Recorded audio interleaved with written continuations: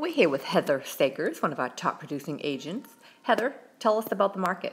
I think we're going to have a great fall market. I've been talking with a lot of sellers who are still really motivated to get their properties sold this fall, and it's a great time for buyers because the interest rates are still super low. I think they're hopefully going to hold through the end of the year, maybe not quite. So it's a great time to get off the fence and secure a good rate while you can. Heather, what do sellers need to know to get their house sold this fall?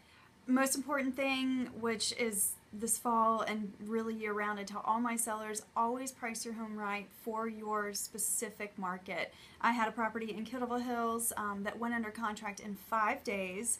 It was priced just right. It sold for very close to the asking price, and a lot of buyers come in and they're looking at things like Zillow and Trulia, and they see the Zestimate, for example. This property sold well above the Zestimate. The asking price and the sold price were well above the Zestimate. So those aren't always exact values to go off of. So it's really important for the buyers to be working with a buyer's agent who can look at the market and really analyze it appropriately. And for the listing side, really important to price your property right so it can sell this fall in the timeline you want and for as close to asking price as you can get.